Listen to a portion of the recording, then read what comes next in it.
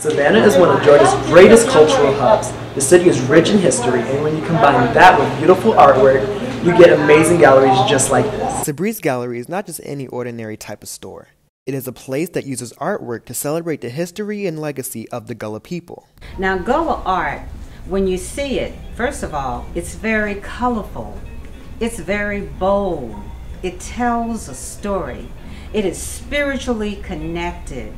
And when you see it for the first time, many people have expressed that they see a lot of love, a lot of joy, a lot of happiness. And it's my choice to paint happiness because our ancestors, that's a legacy that they wanted to leave behind. It's a way to preserve the Gullah culture and to also pay homage to the ancestors who paved the way for us to have a better life.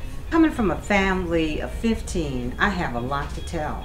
Born and raised on a farm, we did all types of farm work from cotton, cucumbers, watermelon, you name it, we did it.